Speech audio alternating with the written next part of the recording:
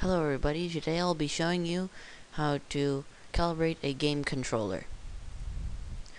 First go to Start, Control Panel, go to Classic View, and then double click Game Controllers. And it'll list your controller here. This is the one that I've plugged in.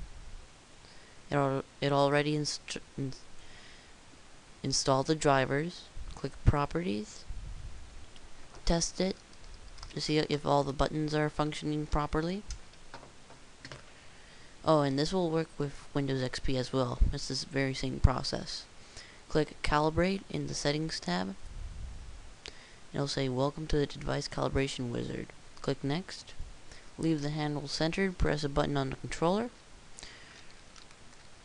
Move the handle in complete circles, then press the button on the controller. Leave the handle centered, then press a button on the controller. And click Finish to save the calibration.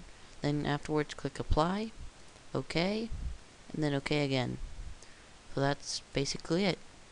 Thank you for watching.